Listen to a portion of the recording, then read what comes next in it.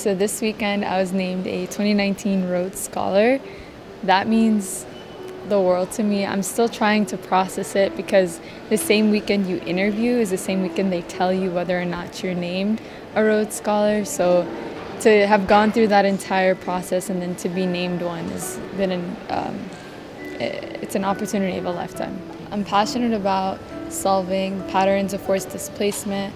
I'm passionate about helping refugees and women specifically obtain an education, and I'm passionate about solving inequalities when it comes to access to education. So I'm hoping that through the different programs that Oxford has to offer, I could achieve my goal of deepening my understanding of those different issues and problems that our world is facing right now. I don't ever believe in speaking for a group of people.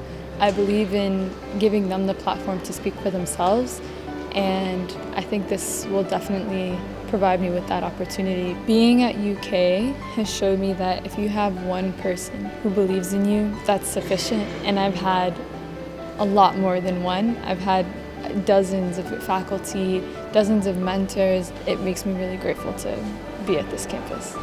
You know, it takes a village to build one person, and I'm always going to be thankful for my community for believing me in the way that they did. I want to say thank you to UK, to Mama and Baba, to my brothers, to Haneen, to Naama, and to the rest of my friends and mentors on this university campus for helping me in the way that they did.